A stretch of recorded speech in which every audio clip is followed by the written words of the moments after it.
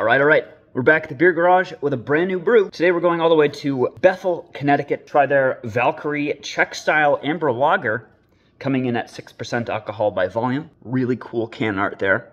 Gotta love it, gotta love it. And I forgot that I was doing this beer review, even though I just made the story saying, hey, I'm gonna be reviewing this. So I already got it into a glass. Luckily, I didn't sip it yet. Let me top her off.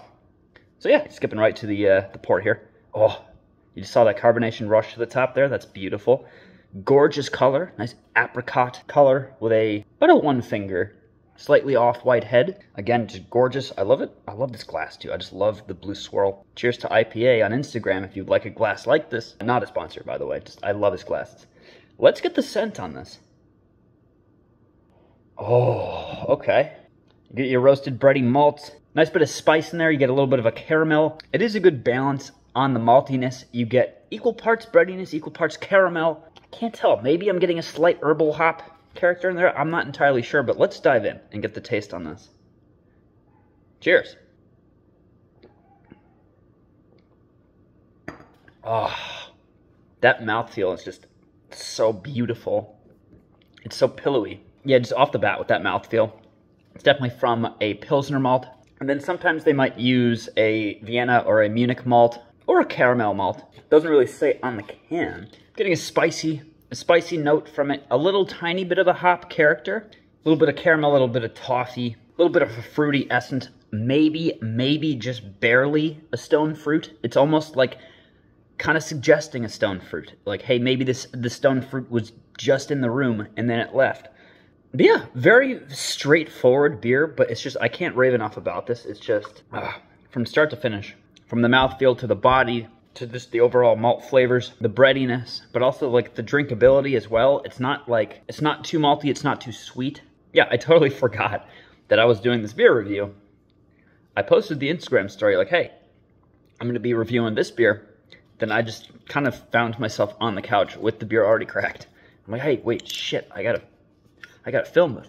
So yeah, overall, biscuity, bready, floral hop character, the dark, rich flavors from the caramel malt. Fantastic, solid beer. Let's rate it. Color. I don't think, have I ever had a Czech style amber lager on this channel or in my life? I don't think I have. So this is a first. I'm not sure what to compare it to, but I just think that's beautiful. I'm gonna go 8.5 out of 10. Didn't even have to think about that. 8.5 out of 10 not across the board, just for that.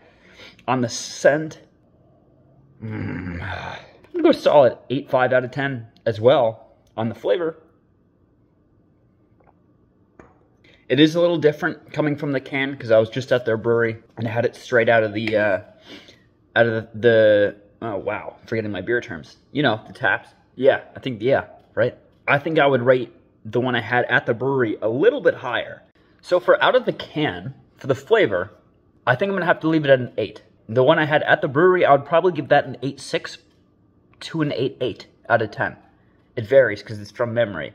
But yeah, no, absolutely solid beer. That was my review of Valkyrie Czech style amber lager. I think that was the first Czech style amber lager I've had on the channel. If you see it on the shelves, do pick it up. And if you're in the area of Bethel, Connecticut, definitely stop by. Broken Symmetry. Ooh. Heartburn. Yeah, it's a fantastic brewery, right on the train tracks. I'll throw in some footage. They also have amazing smash burgers as well, and beer, of course, and great people. I'm gonna go finish the rest of this beer. You go enjoy the rest of your night, and I'll see you back at the beer garage.